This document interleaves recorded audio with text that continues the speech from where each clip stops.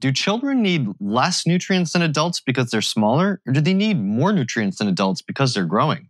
Hi, I'm Dr. Chris Masterjohn of chrismasterjohnphd.com, and this is Chris Masterjohn Lite, where the name of the game is details, schmeetails, just tell me what works.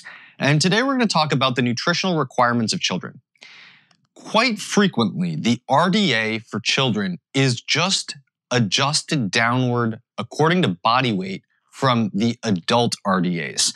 And there are some exceptions to this. So for example, during puberty, the calcium RDA is actually higher to account for the rapid growth and the deposition of mineral into bone during that time.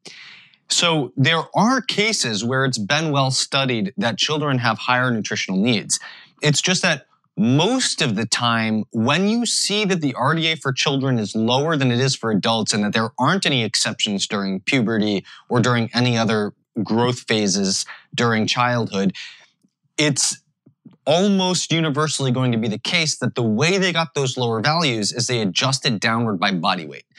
And it's probably universally the case that when they've done that, it was based on theoretical concerns.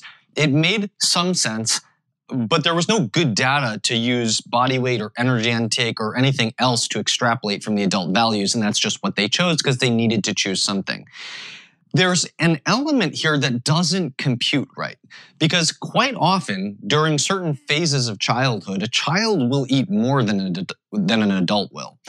And you would think, if you're looking at the RDAs, when you're looking at the ones that are scaled down by body weight, you'd look at them and you'd say, if I have a child who's half my size and who's eating twice as much food as me, the RDA is dropped by about half, so they can eat a diet that is 1/4 as nutrient dense as mine.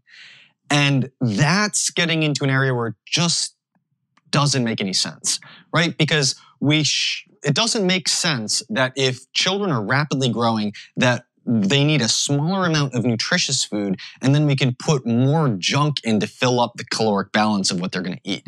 And I'm not suggesting that the RDA was designed with that in mind to try to make a situation where children are going to be eating a lot of junk.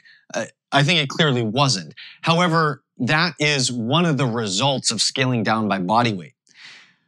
So what I would do if I were managing the nutrition of a child, if I had children, is I would look at the RDAs for the children and see if they are higher than they are for the adults.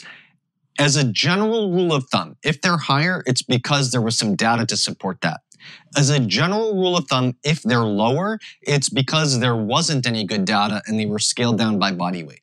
So in the cases where they're lower and they're scaled down by body weight, I'm going to look at those and I'm going to say, well, instead of looking at the RDA that is for the children, I'm going to take the adult RDA and I'm going to scale it according to energy intake.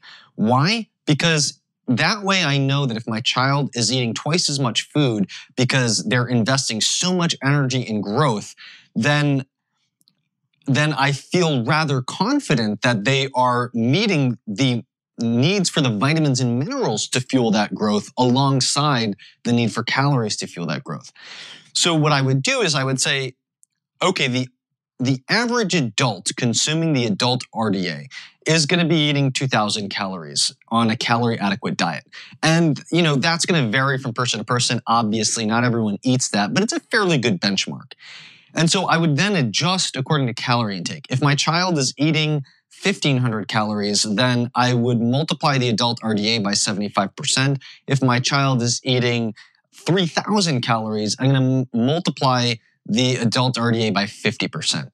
And I think what we will generally find when we do that is that basically keeps us in check to make sure that we're feeding the child a nutrient-dense diet. And I'm not saying we should be running to supplements to add to boost up the intake. What I'm really saying is we want to focus on feeding children highly nutritious foods to the point where naturally the foods in the diet lead them to be consuming what would be an RDA that matches the caloric intake for an adult. So to summarize, if the childhood RDA is higher than the adult RDA, I would follow the childhood RDA.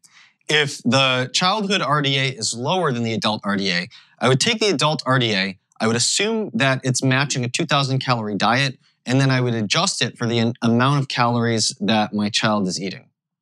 I would try to make sure that that adjusted RDA is being met by foods rather than supplements. And with both children and adults, I would say make the foundation of your diet foods and then use supplements only in a targeted specific manner when you're going after specific health goals or trying to solve specific health problems where using those supplements makes sense.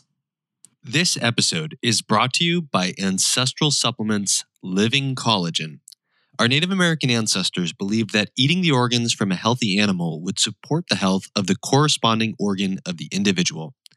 Ancestral Supplements has a nose-to-tail product line of grass-fed liver, organs, living collagen, bone marrow, and more, all in the convenience of a capsule. For more information or to buy any of their products, go to ancestralsupplements.com. This episode is brought to you by Ample.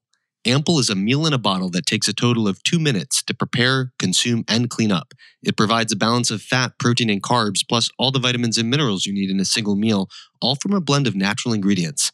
It's available in original, vegan, and keto versions, portioned as either 400 or 600 calories per meal.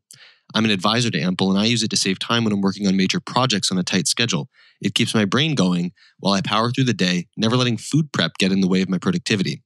Head to amplemeal.com and enter the promo code CHRIS15 at checkout for a 15% discount off your first order.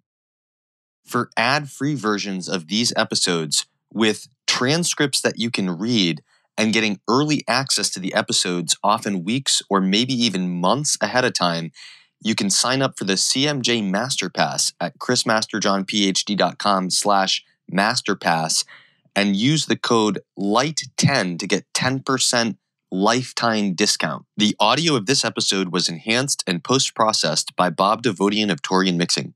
You can find more of his work at torianonlinemixing.com. All right, I hope you found that useful. Signing off, this is Chris Masterjohn of chrismasterjohnphd.com. This has been Chris Masterjohn Lite, and I will see you in the next episode.